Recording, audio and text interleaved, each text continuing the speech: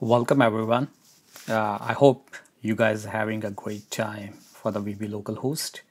So today we are going to talk about compromising IoT C&C panels for unearthing infections.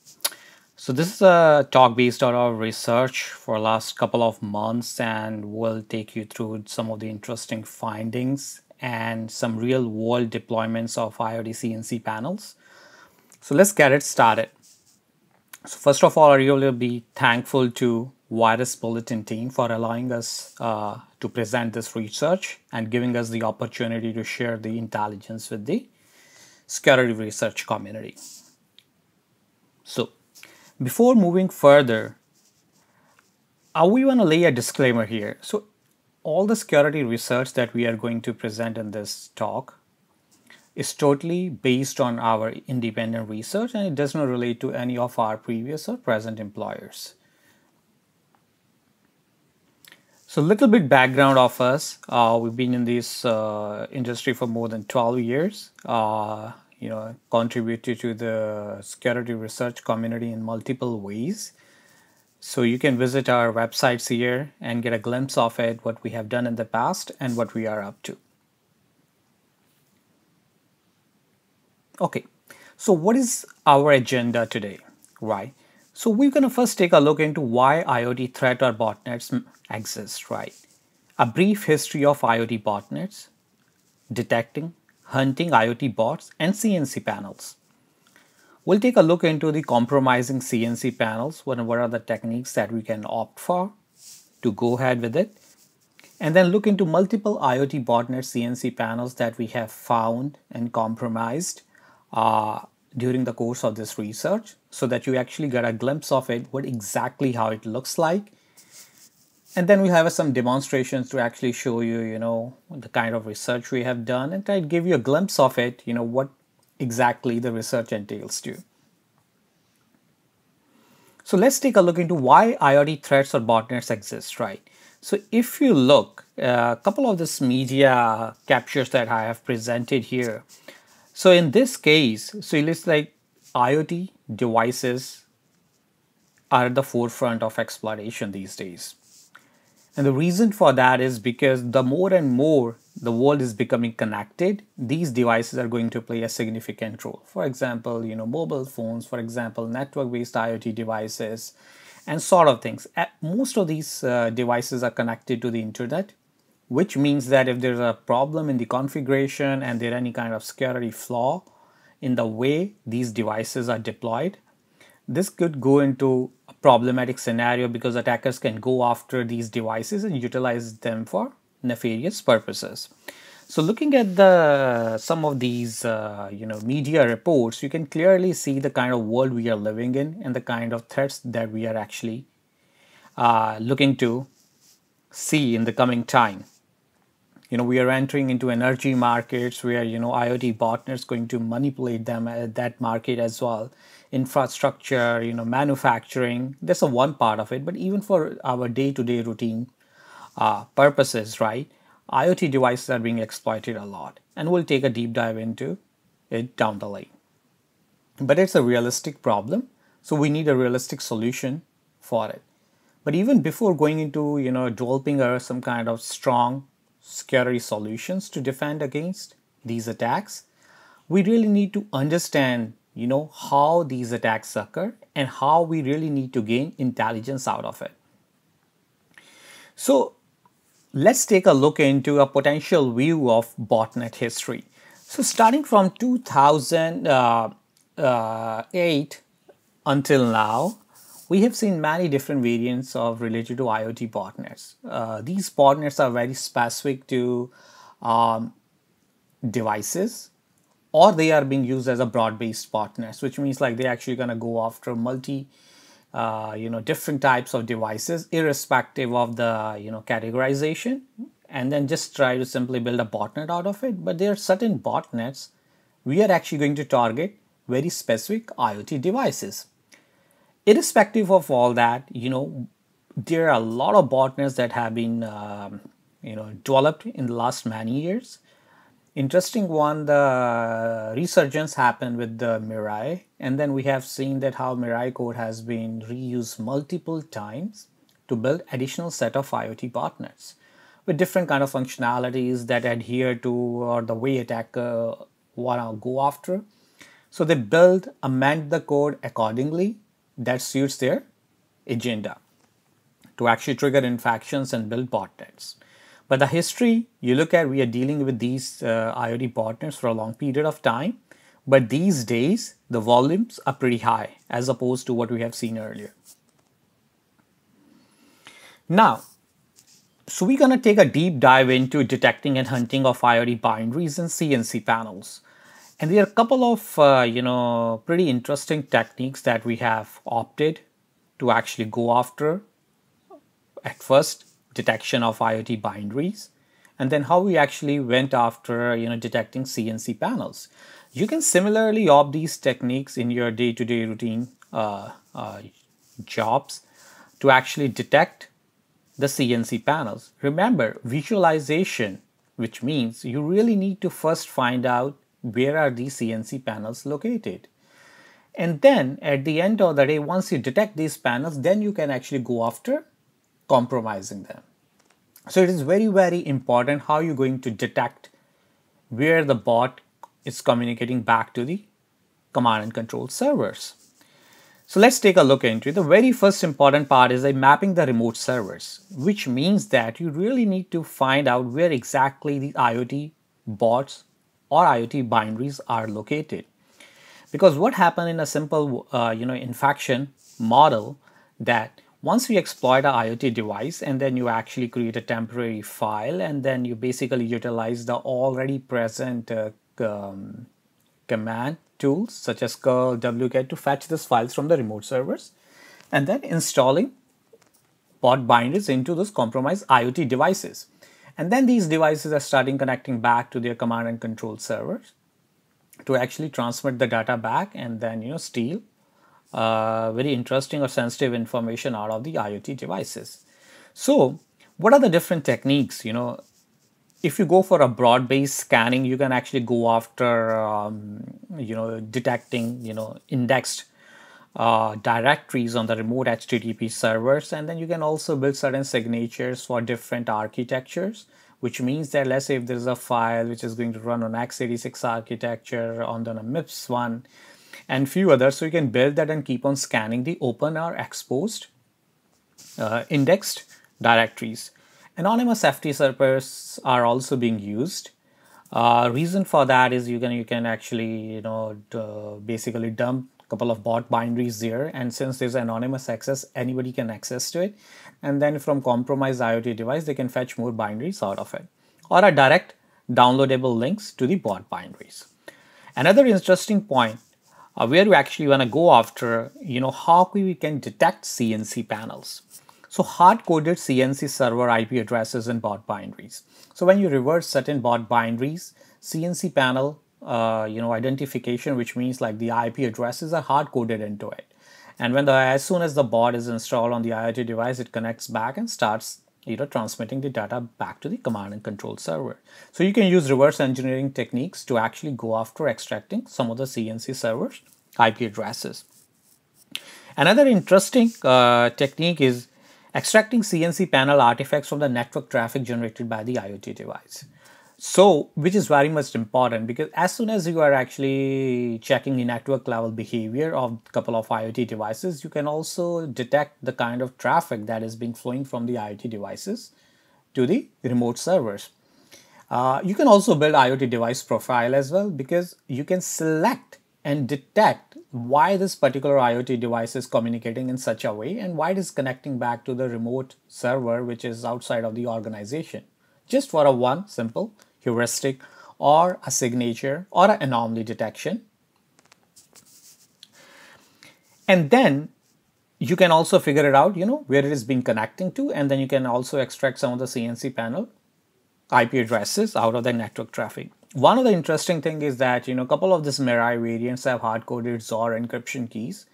And if you extract the XOR encryption key, you are able to actually decrypt the, encrypted traffic basically the data, and then you can figure out what kind of information is being sent to the CNC panel. We'll take basically we're going to look into the, a small demonstration later on in this context. Memory forensics to extract CNC information from the active processes. If you see that, IoT botnet operator or designer is using some advanced techniques or some ways that, whenever the IoT binary is installed on the compromised IoT device and when it runs, the CNC server addresses are generated on the fly. It's like a dynamic generation of those addresses, and once these processes are active, you can perform memory forensics to dump certain kind of CNC panel IP addresses out of it if it is present in that in the design of that IoT bot or a binary. Another interesting part is to detect CNC panel is in a broad-based scanning approach, which is like identification and reconnaissance of potential suspicious IoT devices. Multiple administrative interfaces, telnet, FTP, and HTTP. So in this case, we are not only going to look after where the CNC panel resides, but we also want to take a look into the exposed administrative interfaces of these IoT devices, and then try to actually compromise them. And once you do it and try to extract certain artifacts out of those compromised IoT devices to see where exactly the CNC server is located, looking at the way IoT bot binary communicates. For example, we don't have any access to the IoT bot-based binary, but we are seeing some suspicious traffic is being generated from the IoT device. And if that is the case, or we can simply find that the certain IoT device IP addresses are treated as suspicious, so you can actually basically go after and try to see if you can kind of compromise the administrative interface and get into those IoT device and try to see if there are bot binaries are available there. So there is always this reverse hacking approach where we're actually going after compromised IoT devices, then actually extracting information related to CNC panels from there as well. We have tried this approach and it worked pretty well as well. Another interesting technique is broad scanning of remote servers on the large scale based on known indicators. The idea is like, you can scan broadly of the remote servers on a large scale based on known indicators and try to find out, if we see any kind of, CNC server for specific botnets available there as well. So we can use multiple these type of techniques to actually go after detecting the CNC panels. Now, once you have detected the CNC panel, we really need to go after compromising it, right? There are a couple of techniques that you can use, but I've used what we are discussing here is like a couple of interesting one that we have actually utilized during our research. Compromising front-end interfaces. What that means is like gaining access to the administrative interfaces. So we have detected a CNC panel. It has like a front-end interface, depending on what kind of custom protocol has been used to create and build the communication channel and the way administrative interface works. You can conduct brute force attacks to actually try to gain direct access to the administrative interface of the CNC panel. That is the one important part. Another interesting part is the compromising the backend databases. See, remember, whenever the bots, right, multiple IoT bots residing on compromised IoT devices connecting back to the CNC panel, they need to have some database at the backend, which means that all the information related to the compromised IoT bots are going to store there. So in this technique, what we are going to after, we are going to find like exposed MySQL databases. For example, MySQL is heavily used as a backend database for CNC panels. And then actually we are going to compromise it directly by finding, either vulnerabilities in it or cracking accounts so that you can get a database account access. And once you get it, you can basically go through all the tables that are available there and dump the, username and passwords for all the different IoT devices, basically IoT bots that are, running active on the compromised devices. And there are many scanning tools available. We'll take a look into one scanning tool later on. Vulnerability exploitation, basically going after finding vulnerabilities into CNC panels in the custom protocols, or for example, if the CNC panel is using HTTP or telnet and all that, and try to find vulnerabilities in that and basically getting direct access to the CNC panel there. Reusing reuse of credential. This is a very important approach. In this case, what we have seen that sometimes you go after compromised IoT devices, and you find out some active credentials, username and a password, and you build a huge list of those credentials, and basically using that list of username and a passwords to actually target CNC panels, conducting brute force or account cracking attempts to see if we can get access to it. So basically, sometimes these passwords or credentials that we extracted out of compromised IoT devices, they work pretty well on the CNC panels as well. So reuse credential approach is an important technique that you can also use in your environment to basically go after compromising IoT botnet CNC panels. So let's take a look into the interesting case study. So on this particular slide, you can take a look into one of the MySQL scanner. The tool is being designed to actually go after some of the exposed CNC panels which are running MySQL servers and as a backend database, and basically it's going to go after scanning of those instances, try to find out the vulnerable deployments, and once you get an access to the MySQL server, then it's going to go to each and every single table in that MySQL database to dump all the credentials, username, passwords, or anything interesting information related to IoT bots that are running on a compromised devices. So this is the kind of approach we go after automating the different techniques so that we don't spend too much time into and avoid manual intervention there. Just run it. You can use these kind of tools for a broad-based scanning, provide the host list, and then based on the intelligence that you gathered earlier, and then also provide a list of the CNC panels, including some of the credential list as well. But it worked pretty well. We need to automate if we really want to go for broad-based scanning. Try to ensure that we found multiple infected, either IoT devices in this case, or basically, more specifically, let me put it in this way, is IoT botnet CNC panels. So we have discussed interesting techniques related to earlier we talked about detecting CNC panels, detecting IoT binaries, and also going after compromising some of the CNC panels. This is our in-house tool which we have utilized earlier. It is very interesting one. The interface is on a Telegram. The way we have structured it, utilizing this tool directly from your mobile as well. You have a Telegram service. The backend is created in such a way you can send commands via this Telegram service, and then you can get all the details of specific IP addresses and all that. So in this case, you can see we have an IoT malware tracker, and then we also have a IoT malware sandbox. So we have actually given you a few examples, and we just simply send a command like here, CNC online. So it's going to give what are the IoT CNC server that are online based on the techniques that we have discussed earlier. And if we want to run IoT, sandbox execution for a kind of specific IoT binary, you can also do that. Provide the URL that it's going to do and conduct all the behavior analysis. So this is how in-house we have automated it. And we utilize this approach for a couple of months and and we keep on updating our techniques and tactics that we have discussed earlier. I hope this one is a pretty interesting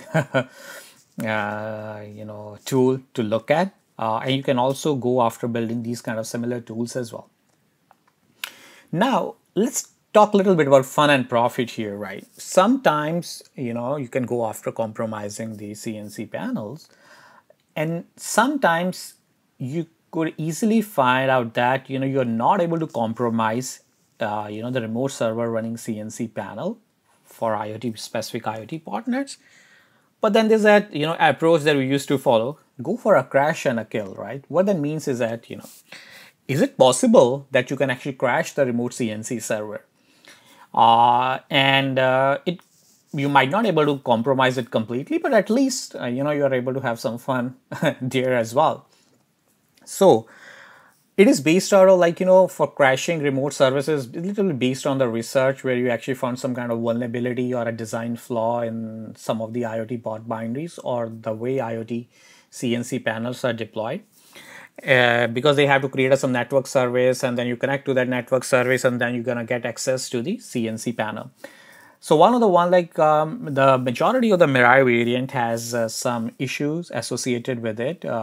If you look for the vulnerability detection point of view, you can actually go after analyze the source code, detect for buffer allocation functions, and then try to see how the buffers have been allocated, if there any kind of buffer has been bounded for specific ranges, and if not, you try to see what kind of limit has been set up there. If you know the limit, you can actually trigger some buffer overflows there to actually crash the network service supporting C&C panel functionalities. So in this case, this is what happens when you actually go after Mirai or some of its related variants, C&C panels. You can basically use this code, create a socket, create a buffer. If you can send it up continuously, you can basically crash.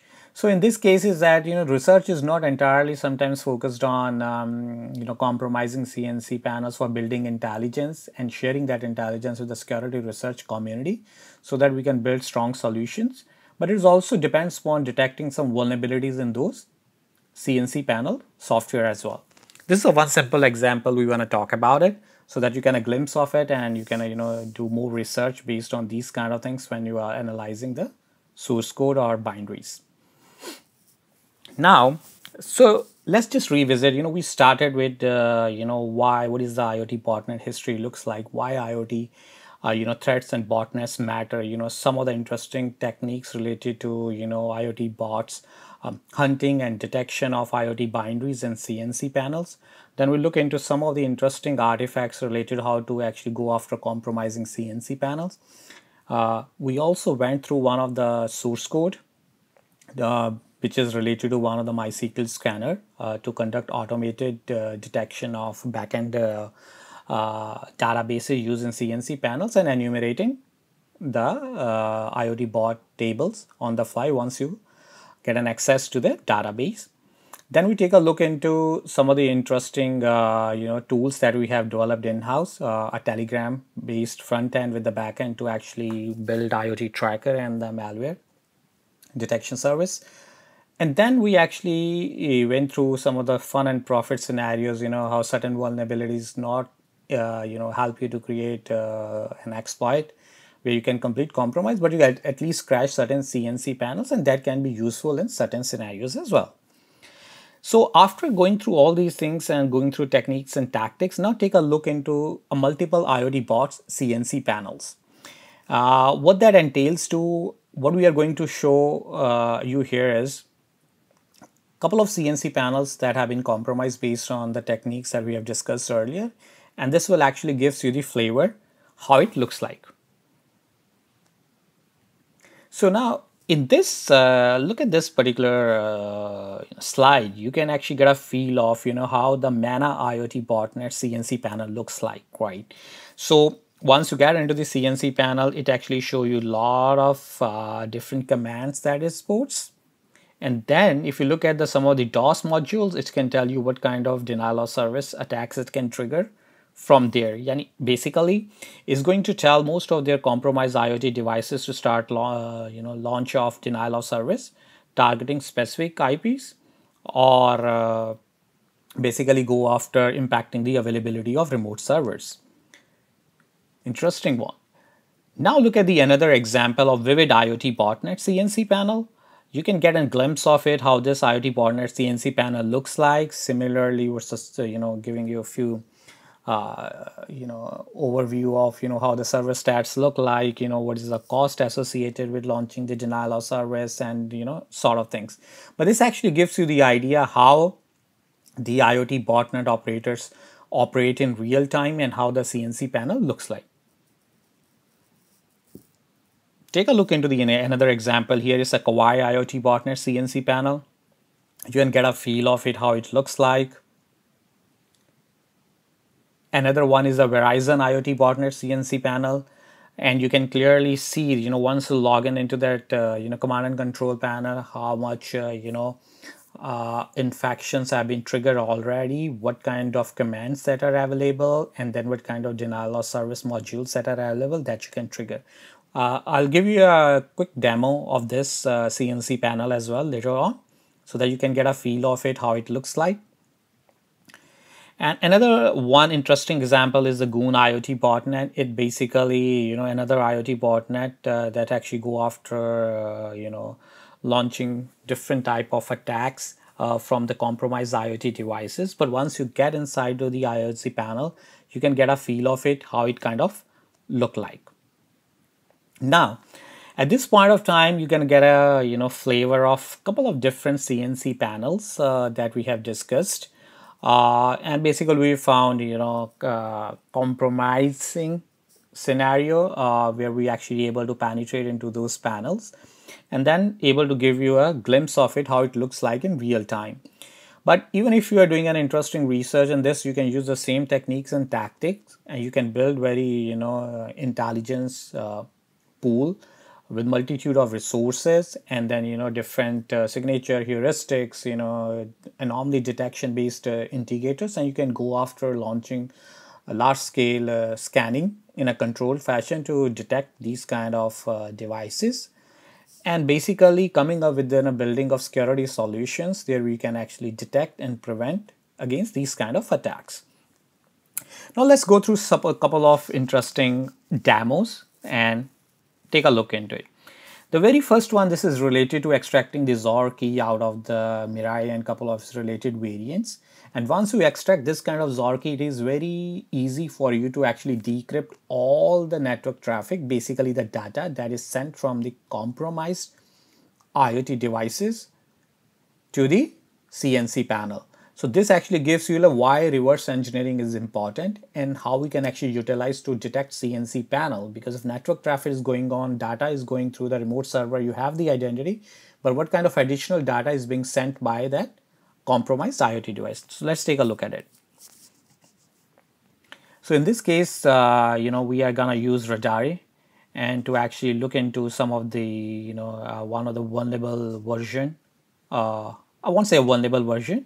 It is basically one of the IoT bot binary here. And we're basically going into the disassembly mode here.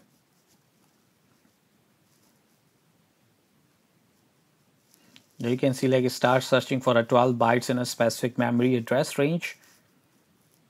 And we are basically here looking into specific offsets.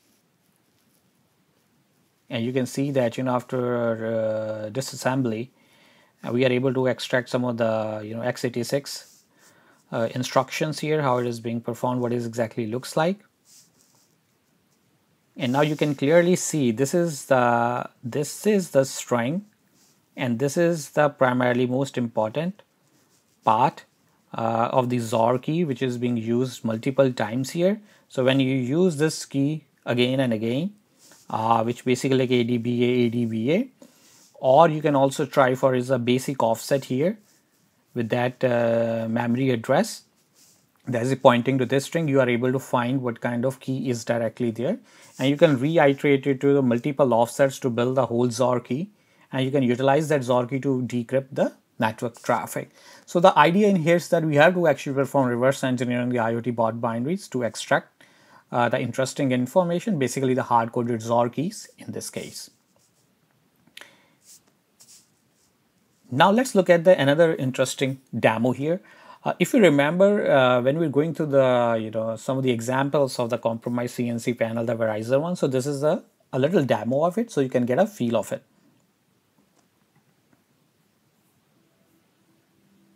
Enjoy the little music. So we're logging into the C&C panel here. It's a Verizon IoT botnet C&C panel.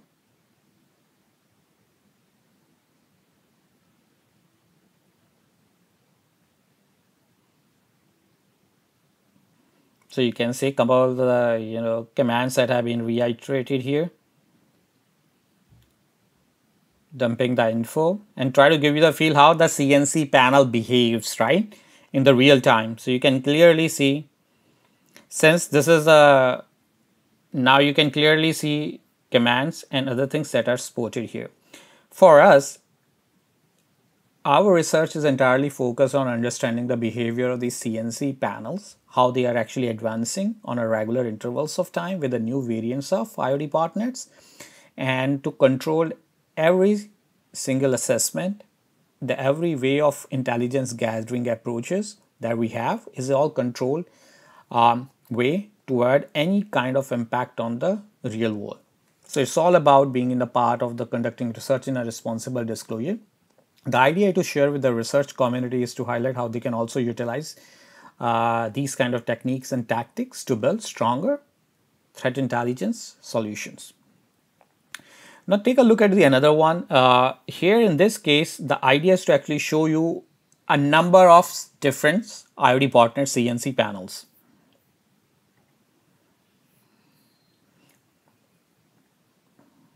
So this is another variant called at Kaware.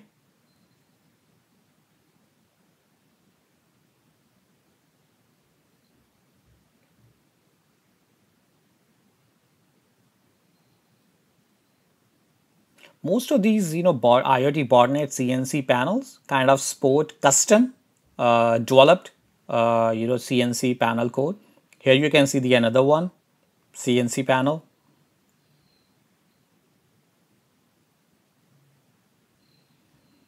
We will log into it. There is the another one. So what we are doing here is like, we are going through multiple IoT CNC panels in a one go. So you can clearly see here.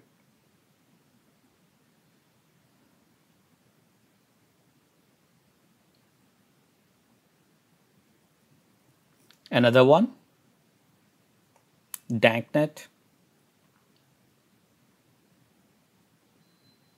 So you can imagine at this point of time how many different IoT botnet CNC panels exist. We have just given you a flavor of a few ones, but we have detected a large set of IoT botnet CNC panels. Interestingly, you can clearly see the masses. Yo admin, don't share logins. I have a log. Don't attack to the government IPs. Duh. If you want to buy score, this and that. This is like a crimeware services. The botnet operator is actually utilizing this compromise, this IoT botnet to actually conduct some kind of nefarious operations if somebody wants it as a part of the crimeware service model. We are not interested in these kind of things. All we are interested in how we can build strong and robust intelligence out of it so that we can feed into our detection engines. Now, what is the inference of this talk? What we have, believe that we conduct this kind of research to actually build strong security, detection, and prevention solutions. We want to share this kind of threat research intelligence with the community. We believe that it's a dual communication channel where you share with the community and you learn from the community. And Virus Bulletin is one such community which is actually supporting a large set of security researchers all around the world so that they can share their work and make the try to reduce the impact and risk associated with these botnets. So our inference in this case is very simple and straight. Penetrate the CNC servers to build intelligence to subvert and defend attacks in the IoT hemisphere. Very much important. Until unless you're not gonna find out how the CNC panel operates, how they are designed, how they are developed, what the custom protocols they are supporting, and all those sort of things. And if you don't go that deep, it is really hard to subvert these attacks, right? Because we never have an idea. If you don't visualize the security threats, there is no way you can prevent it because you don't have any idea how these attacks operate and how botnet operators actually go after conducting very illicit operations on the internet. But believe it, build intelligence, conduct research, penetrate, again, rebuild strong intelligence indicators, and actually enhance the security state of the solutions. So that being said, questions and queries, I will more than happy to answer any kind of queries you have and take this discussion to the next level.